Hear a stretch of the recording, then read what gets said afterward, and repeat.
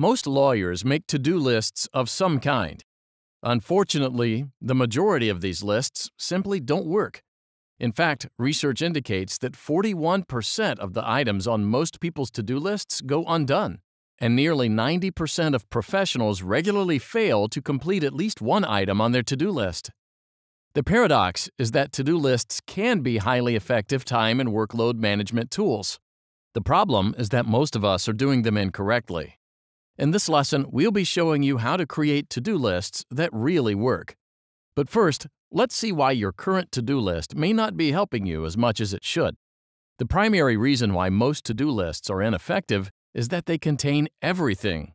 Long, complicated tasks sit right next to tasks that will take only a few minutes to complete. High-priority, highly urgent tasks sit alongside those that are far less urgent and important.